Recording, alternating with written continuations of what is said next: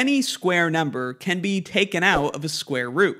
For example, 32 equals 16 times 2, and 16 is a perfect square.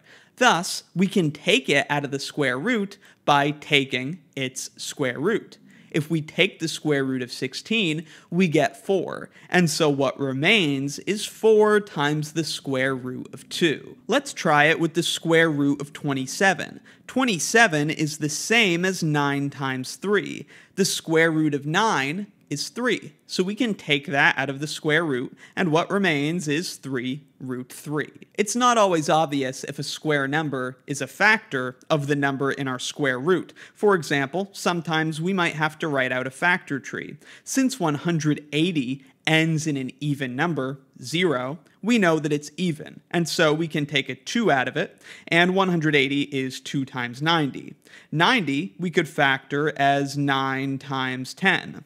9 we could factor as 3 times 3, and 10 we could factor as 5 times 2. Then it is evident that in the factorization of 180, we have 3 squared, and we have 2 squared, and a lonely factor of 5. Thus, 180, since we've seen the factorization, we know that it's the same as 2 squared, because we add these 2 factors of 2, multiplied by 3 squared, because we add these 2 factors of 3, multiplied by that factor of 5. Since 2 squared and 3 squared are perfect squares, we can take them out of the square root. The square root of 2 squared is just 2, and the square root of 3 squared is just 3, and then that leaves the square root of 5. 2 times 3 is 6, so our final answer is 6 root 5. 98 is also an even number, so we know we can take a 2 out of it. 98 equals 2 times 49, and I recognize 49 as 7 squared. Thus, we can take the 49 out of the square root.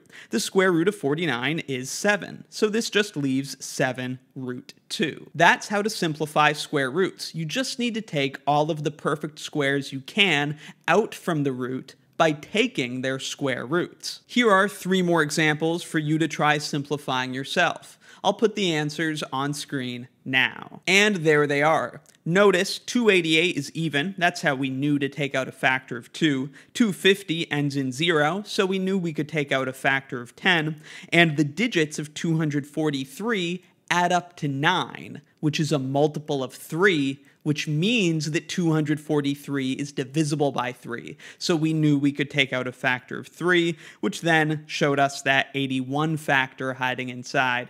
81's a perfect square, and we're able to simplify no problem. Being able to factor and recognizing perfect squares is a key skill for doing this easily. Let me know in the comments if you have any questions. Thanks for watching.